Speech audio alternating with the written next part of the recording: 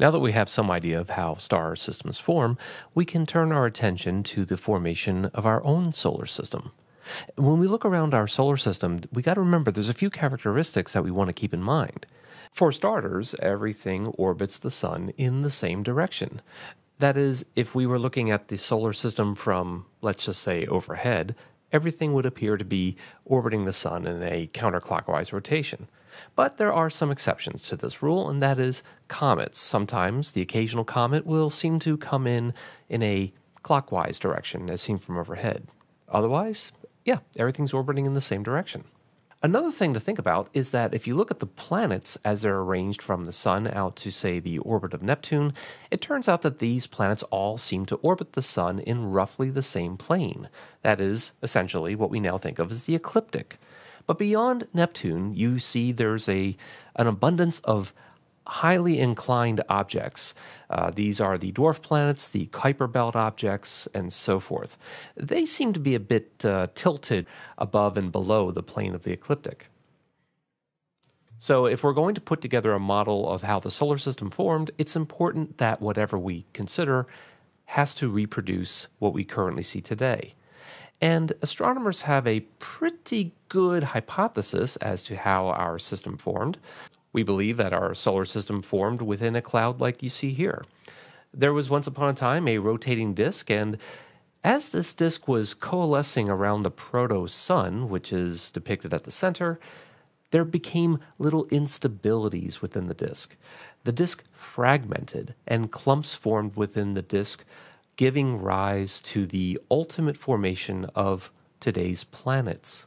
And these protoplanetary disks are fairly common. Sometimes we see them edge on, or sometimes we see them nearly face on. But when seen at microwave wavelengths, as we have here on the right-hand side of our screen, you can make out the distinctive rings and spoke-like features of this disk. So this is significant because it means that there are protoplanets inside this protoplanetary disk that are beginning to sweep out the concentrations of gas and dust within their orbits. So as we gaze around the solar system, we find there's a variety of objects, namely giant planets and terrestrial planets. Giant planets are composed of mostly lightweight materials, what we call volatiles. For example, this is dry ice, frozen carbon dioxide, and frozen ammonia.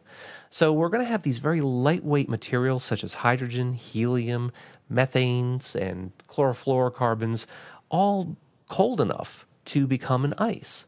And it's for this reason that these planets have a relatively low density. But terrestrial planets, on the other hand, have relatively few of these lightweight elements, and they're mostly composed of rocky or refractory materials, so minerals, olivines, and so forth. So why then are these two types of planets so very different from one another in terms of their composition? And the answer goes back to the formation of the planets themselves. Remember, it all formed inside of a disk that you see here. So if we think about this depiction of our proto-solar system, we have an abundance of refractory materials starting from just around the protosun all the way to the very edges. There's plenty of silicates, plenty of carbonates and minerals and so forth. However, it is not until you get past, say, the orbit of Mars and toward the orbit of Jupiter that temperatures drop low enough that volatiles can condense, water, molecular hydrogen, and so on.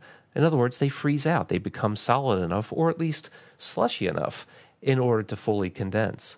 And in fact, once you get out past the orbit of Saturn, the temperatures are low enough to even allow high volatiles such as hydrocarbons, methane, ammonia, and so forth.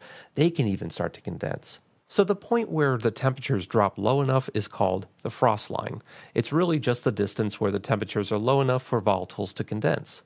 And so, why then are the small rocky terrestrial planets closer to the sun and the large gas and ice giants farther from the sun? It's because of that temperature difference.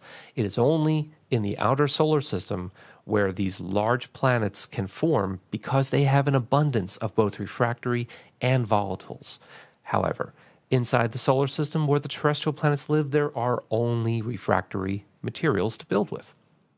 So how does a spinning disk of gas and dust go on to become planets.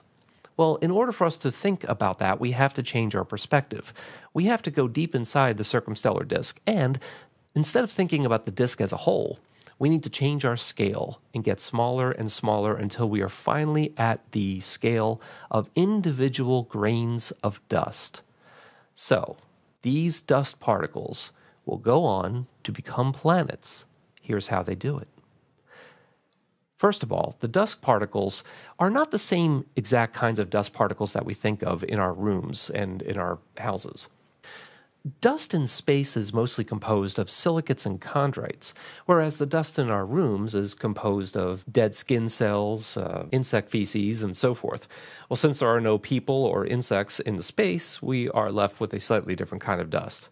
Nevertheless, these fine dust particles do carry an electric charge, and just as particles of dust and dirt carry electric charge in our rooms and cling together to become dust bunnies, so do these particles as well. They become cosmic dust bunnies. As a matter of fact, they can grow quite large, and they do so by just undergoing very gentle collisions, which allows them to grow into rocks, then into boulders. Anything harder or faster would break these things apart. But as these things grow, they can withstand harder and stronger collisions until they grow into what are now called planetesimals.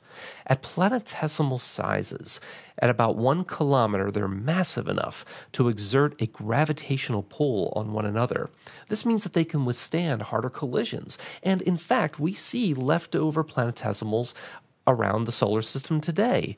They are modern-day asteroids and comets and Kuiper Belt objects. And these planetesimals collide in a kind of proto-solar system demolition derby.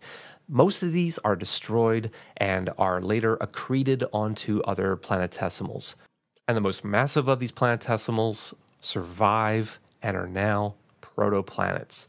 They begin to clear out their orbits.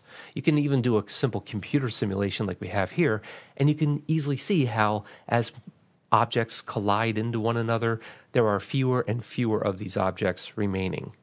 And so when we look in systems like TW Hydrae, we can actually see those rings. We can actually see those lanes being carved out by protoplanets within the disk. So returning our attention to the gas giants, remember, they too are forming out of little disks within the disk. Remember, they're going to form well beyond the frost line, where there is a high abundance of both refractory elements and volatiles, so they have everything. They gain mass by just colliding with additional planetesimals, and because they have more mass, because they're now proper protoplanets in their own right, they're able to accrete these volatiles. Remember, they're farther from the protostar, so there's less heat, there's less stellar wind, and there's a greater abundance of these volatiles to begin with. So an accretion disk forms around the protoplanet. It's like a disk within a disk, and even moons can evolve from inside the protoplanet's own accretion disk. And this allows these massive outer solar system protoplanets to grow what are called their primary atmospheres. And that means that the atmospheres of Jupiter and Saturn, for example, are the same atmospheres that they pretty much formed with. However, in the inner solar system, where we have lower mass protoplanets, it's a much different situation. They are unable to hold on to those primary atmospheres. Remember, the temperatures are much warmer near the protostar, or in this case, the protosun, and hot gases are going to always move faster than cold gases. So if you have a low-mass planet with low-mass gases, they can easily achieve escape velocity from those gases. Remember, the hotter they are, the faster they're going to be moving. And they're also closer to the protosun. That means that there's a stronger stellar wind coming from the protosun, which just makes it that much harder for these lightweight volatiles to stick to the protoplanets.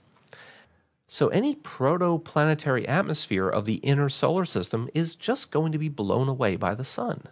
However, there's a lot of smaller objects floating around in the solar system, and even from the outer solar system. And when little tiny planetesimals from the outer solar system fall toward, let's say, proto-Earth, they deliver these volatiles, and there's already volcanism on the planet. So now we get the formation of a secondary atmosphere. So, about 4.5 billion years ago, the hot Earth was really just one giant volcano. The entire surface was covered in volcanism, and whatever trace volatile materials the Earth did form with were quickly being released through volcanism, and comets and asteroids would deliver additional volatiles from the outer solar system. So, our atmosphere that we live under today is the second atmosphere, the 2.0 version of Earth's atmosphere. So, to put the whole thing into perspective, we can imagine that rotating disk and we can envision tiny clumps of material forming inside that disk. And those clumps would then go on to become planetesimals and even protoplanets. Protoplanets would then have the ability to start sweeping out their orbits as the sun was undergoing its final fitful phases of its own formation. Protoplanets began to scoop up and sweep up their orbits, thus clearing their paths, giving us the solar system we live in today.